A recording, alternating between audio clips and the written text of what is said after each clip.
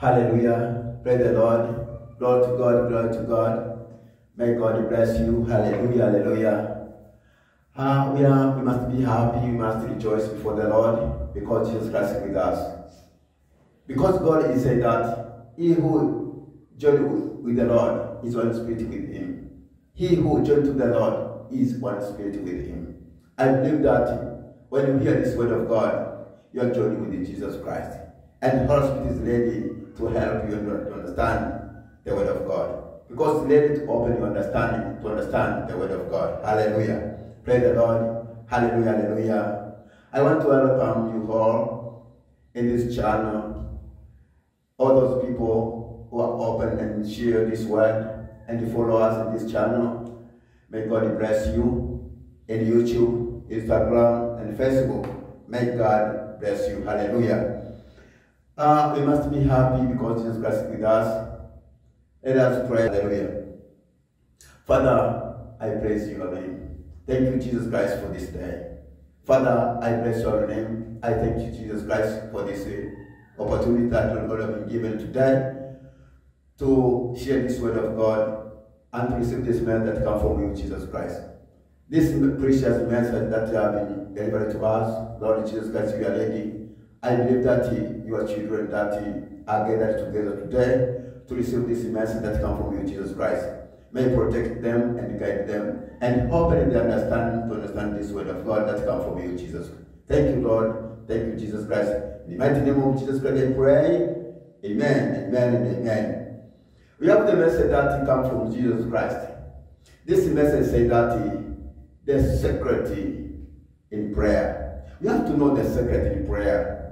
Secret means things which are not ready, revealed, not yet open to you. So you have to know these things.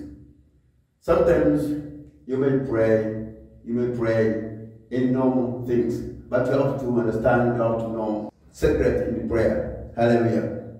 Before I proceed, I want to share with you this word, this message. That is a precious message that Jesus has been given today. And I want to share with this message because Jesus Christ has been revealing this message. And myself I want to share with you. And everyone should understand this secret in prayer. Hallelujah. But before I proceed, I'm going to read the Bible that comes from the books of Proverbs chapter 15, verse 29. Proverbs chapter 15, verse 29, the word of God says, "The Lord is far from the wicked, but he hears the prayer of righteous." God is far from the wicked, and he hears the prayer of righteous. We know that God has got a principle. And when you present yourself before the Lord into prayer, make sure that there are things you have to understand. There are things you have to understand. There are so many things, but what the things that God has been revealing by the power of Holy Spirit, I want to share with you. Hallelujah. Praise the Lord. God loves you. Jesus Christ sacrificed his life for us, and why God, he gave us the Holy Spirit. That's the promise from the Father, and he gave us the Holy Spirit to help us to understand this word of God. And these things which are secret are revealed by Holy Spirit, and everyone to understand this word of God. We must pray, but God has got a principle. Prayer is a private conversation with God. And when you pray, make sure that you establish a relationship with God. To establish a relationship with God, you must repent your sin when you present yourself before the Lord. Because we know that God is holy. If God is holy, anybody who presents himself before the Lord must repent, must be pure in heart. And the word of God says that in the books of Matthew chapter 5 verse 8, the word of God says that blessed are the pure in heart, for they shall see God. You have to repent in order to be clean in your heart. That's why the blood of Jesus Christ must wash away your iniquity and shall be white as snow. But there are principles you have to understand. You must, God is saying that if my people who call by my name, in the books of 2 Chronicles chapter 7 verse 14. Jesus said to us that if my people who call by my name will arm themselves and pray and seek my face and turn from their wicked ways, then I will hear from heaven, and I will forgive them and heal their lands.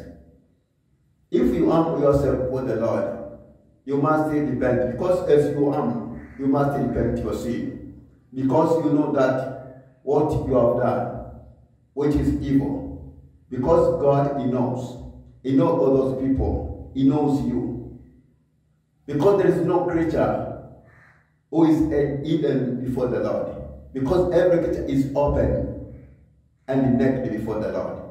So you cannot hide yourself before the Lord, because God, He knows you in and out. Hallelujah. And when you arm yourself before the Lord, means you have to repent. In order to establish a relationship with God, you have to repent your sin. And you have to pray. So prayer, you may pray the prayer of repentance to establish a relationship with God. And seek the Lord. When you seek the Lord, you must put effort to seek the Lord. To seek the Lord means you have to believe in Jesus Christ. Believe in Jesus Christ. You have to know that when you repent, you repent your sin. You believe in Jesus because Jesus is sacrificed his life for you. You have to surrender yourself before the Lord.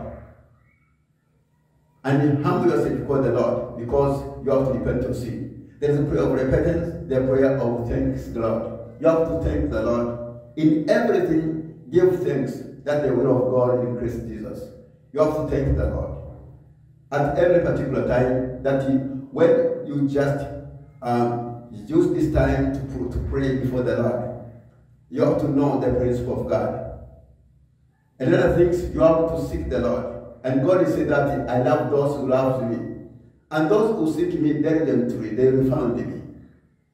To seek diligently means you have to take the time, and so you must be true and faithful. You must be true and faithful and seek the Lord. Meanwhile, you have to know these things, that when you seek the Lord, you know that you know God, and you know the principle of God. You know how to seek the Lord, how to pray before the Lord, and to read the word, and to keep his word. And you have to keep his word, because God, Jesus is saying to us that anyone loves me, he'll keep my word. And my Father loves him, and will come and make home with him. We know that Jesus Christ is sacrificed his life for us, and you have to repent, you have to pray before the Lord.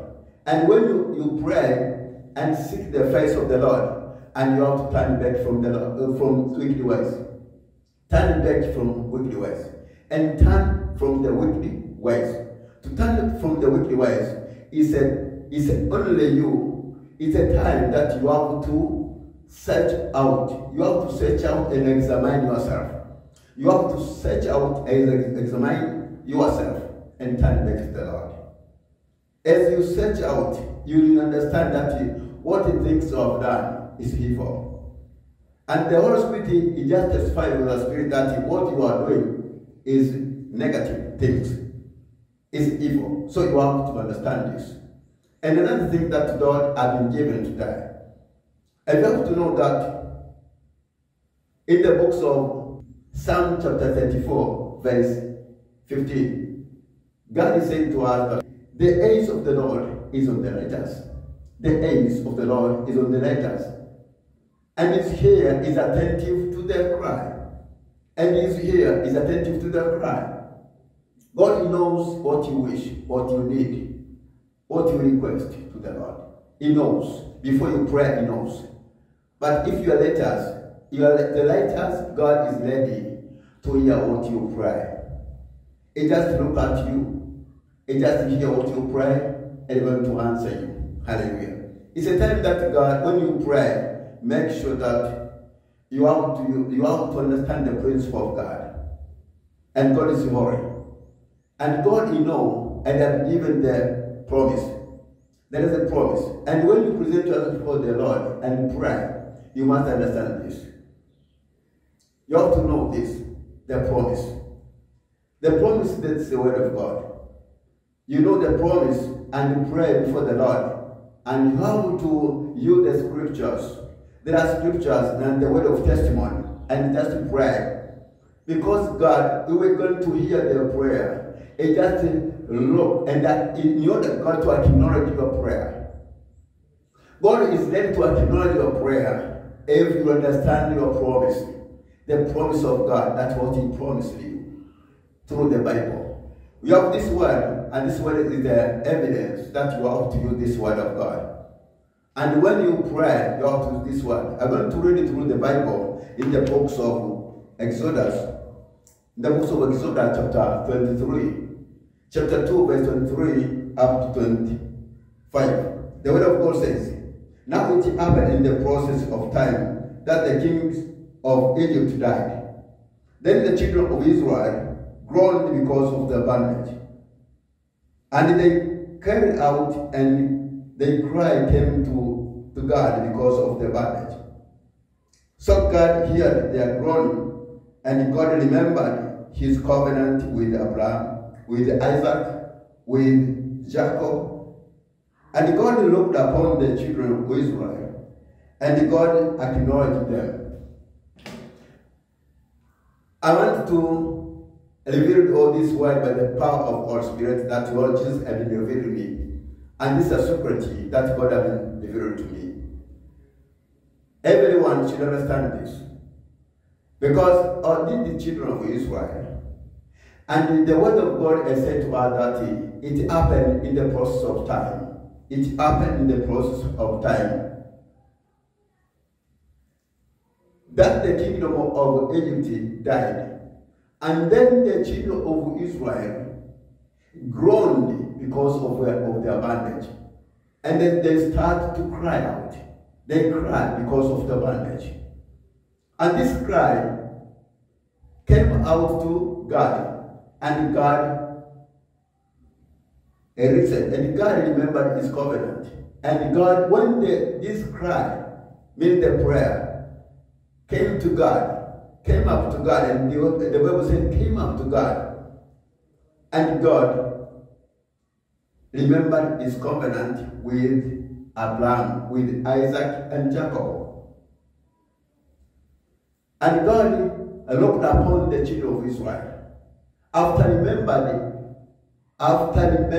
His covenant with Abraham, Isaac, and Jacob, and what God says, and God looked upon the children of Israel, and God acknowledged them. So it's a thing that you have to know and you have to understand this. To acknowledge God is also can look upon you. God can look upon you. But how can I acknowledge your prayer? Because there is a promise that you have to pray. You have to know that there is a promise. And when you present yourself before the Lord and just pray, there is a promise that God, He promised you. And God remembered the promise. Because this covenant, there is a promise in this covenant. That's why the children of Israel groaned and cried. And this cry came up to God. And God remembered. What did God remember? He remembered because there is a covenant and there is a promise. And when you present yourself before the Lord and just pray and remember that God will look upon you, and that in order to acknowledge your prayer, you must understand there is a promise that you do not pray without promise. The promise that the word of God, that there is a word of testimony. Hallelujah.